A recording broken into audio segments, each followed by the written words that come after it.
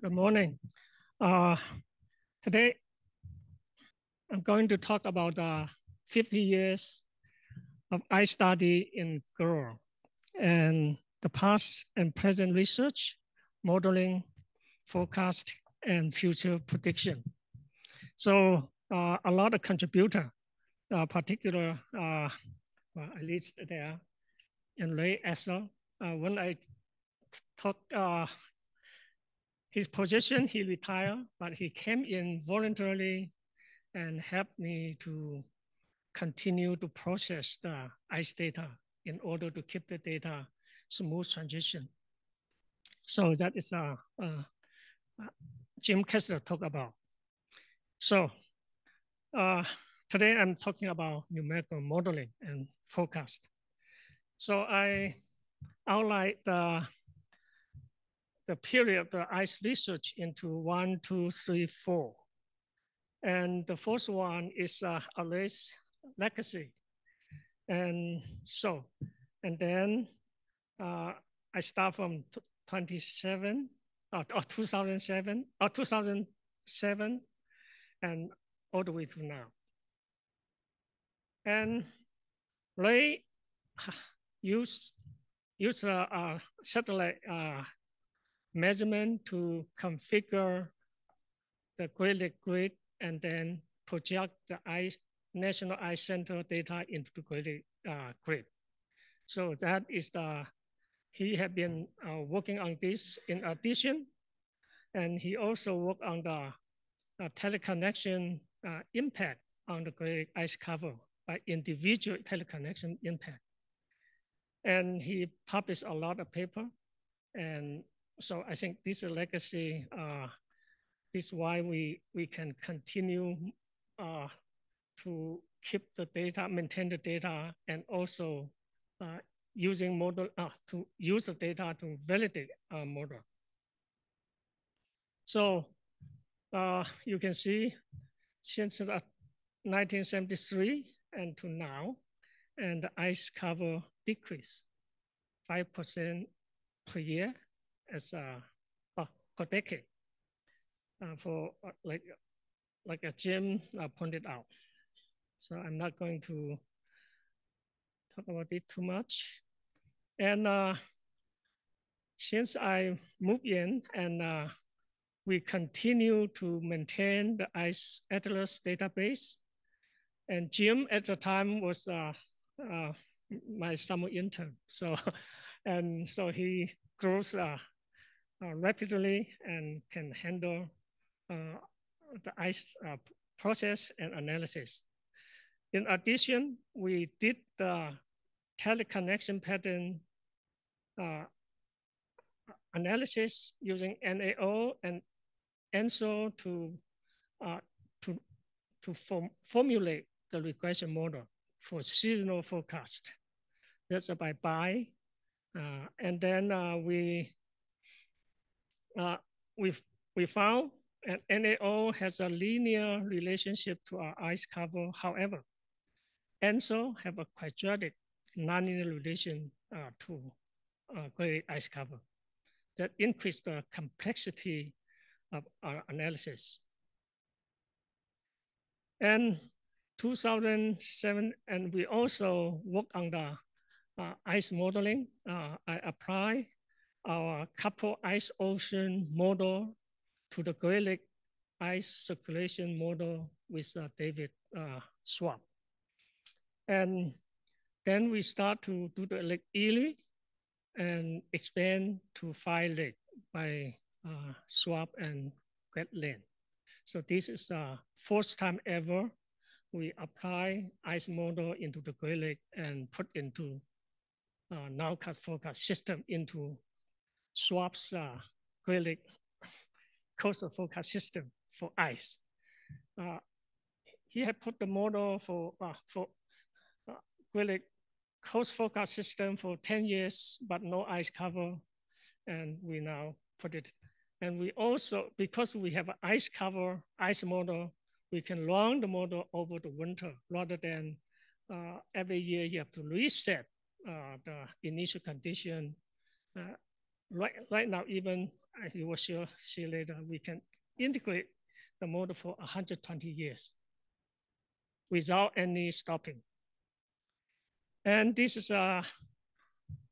we add the ice forecast into Schwab's Great Lake coastal forecast system together. Then we did the forecast, 5 days forecast, ice forecast, compare reasonably with the measurement. And from 2012 to 2020, we still maintained ice, well, continue, but this time we modify as Jim already talked about. But right now, we add AMO, Atlantic Multi-Decadal Oscillation, and Pacific Decadal Oscillation into the regression model, and to provide seasonal forecast as well. We found AMO has a linear relationship into the ice cover, but PDO still have both linear and quadratic. So we have to configure both a nonlinear and linear regression model to reasonably project seasonal ice cover. And we also, at the time, we developed the FVCAM CICE. And this is the 5-leg model for the, I believe, the first time. And this model, original FVCAM, the numeric scheme is not stable.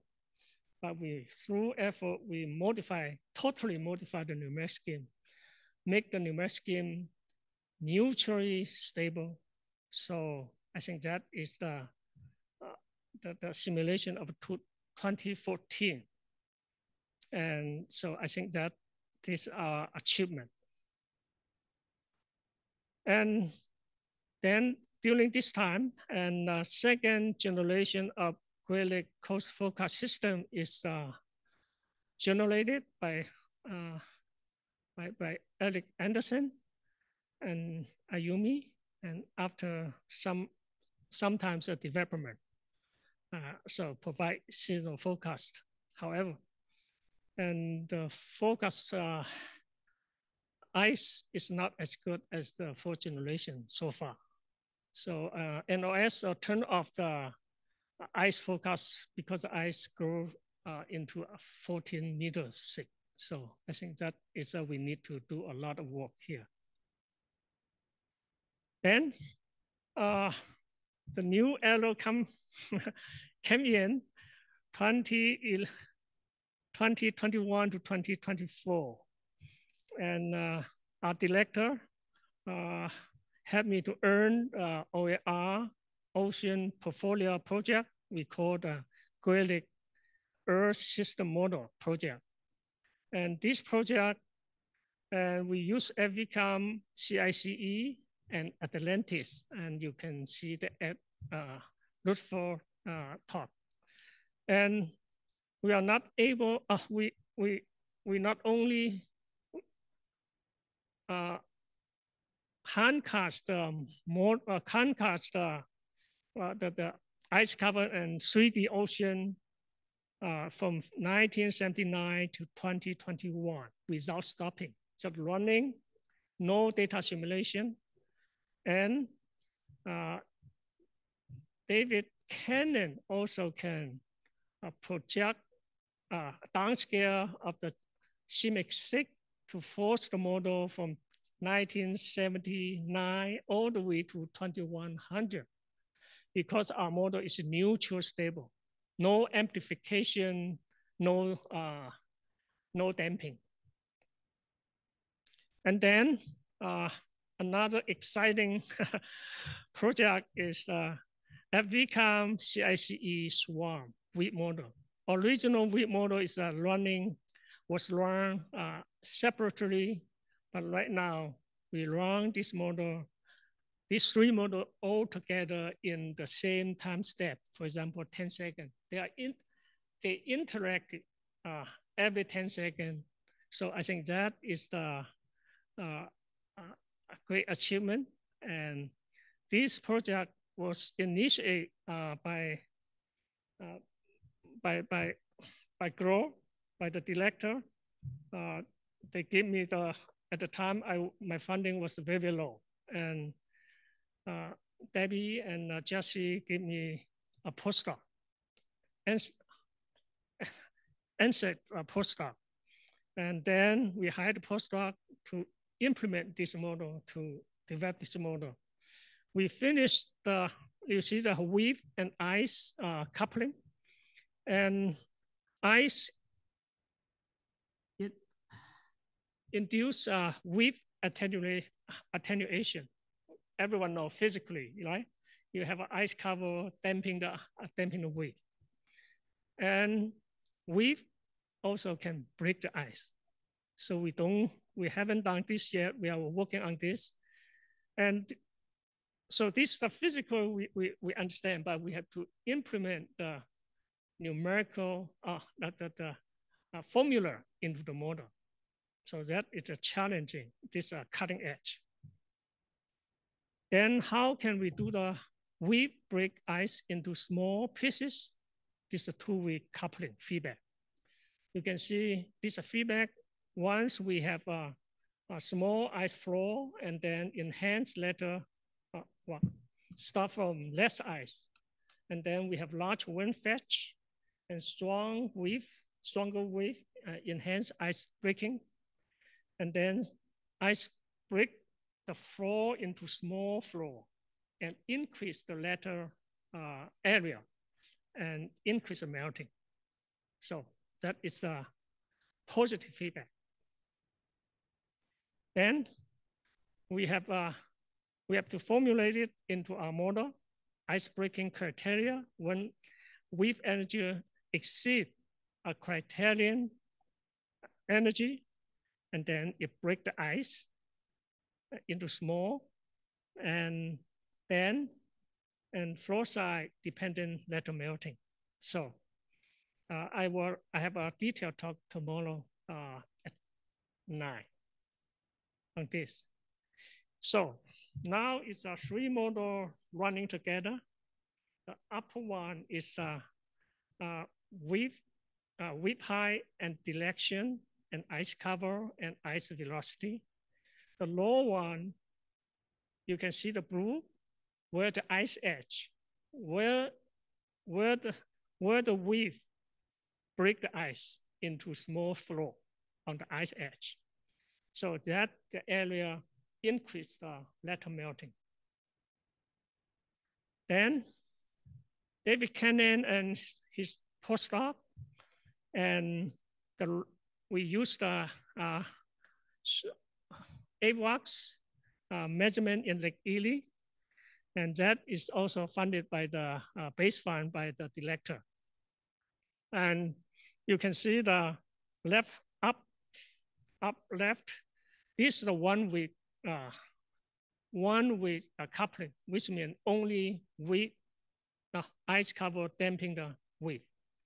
So that means you see, and the ice cover is not open in the middle of the winter.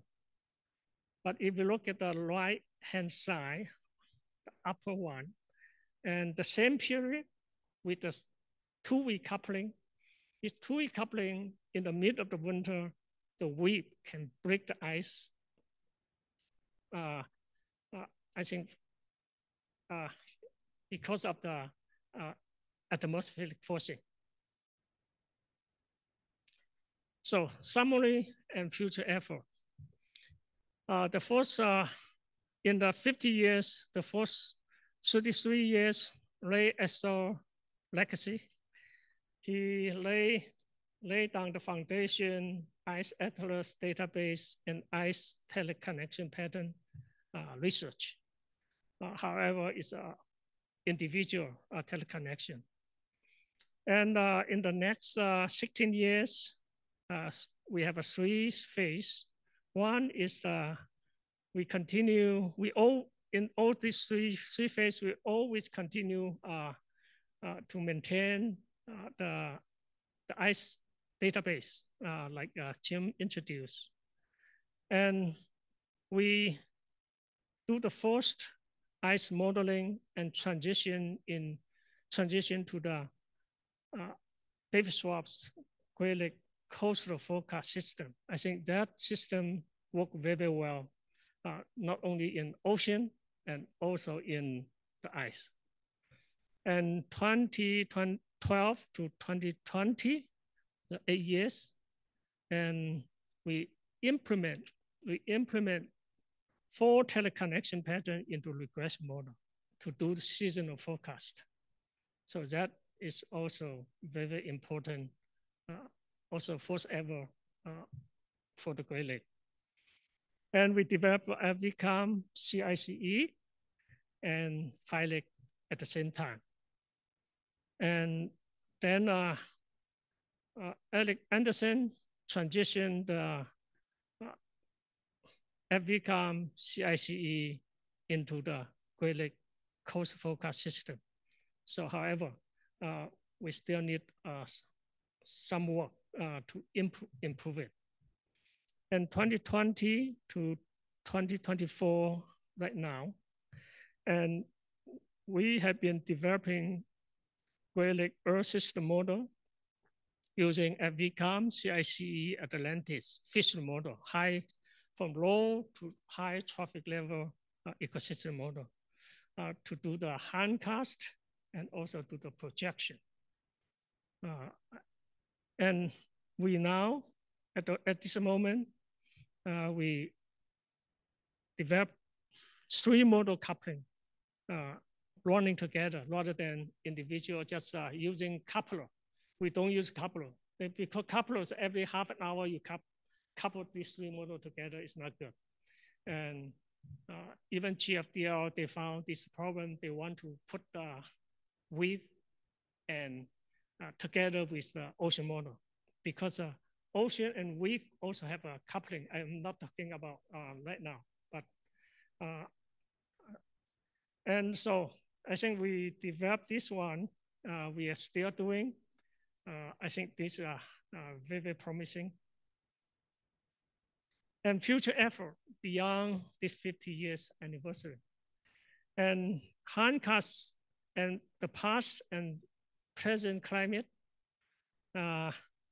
improve the second generation Great Lake Great Lake coastal forecast system using data simulation or machine learning to improve the, I think, initial condition.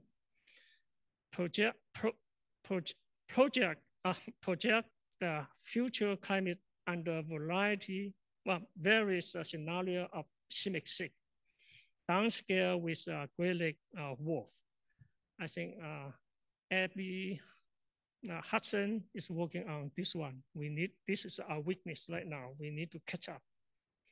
And climate ecosystem and fishery initiative and Great Lake MUMSIC and COBOL ecosystem model and will be implemented into Great Lake and will be compared with our FVCAM, CICE, and Atlantis to see which one is more suitable for the Great Lake.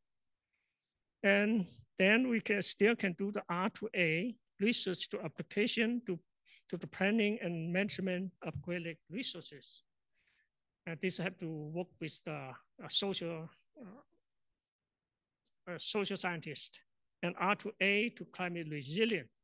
These 2 need to work with social scientists. Okay, I stop here. Thank you.